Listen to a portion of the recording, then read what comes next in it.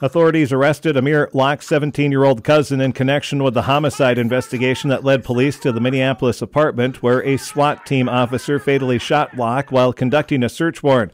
Prosecutors have charged Mecky Camden Speed with 2 counts of second-degree murder in connection with the January 10th killing of Otis Elder. The death of Locke, who is black, has sparked protest and prompted an immediate re-examination of no-knock arrest warrants, with Minneapolis Mayor Jacob Fry last week announcing a moratorium while the city brings in outside experts to study its policies.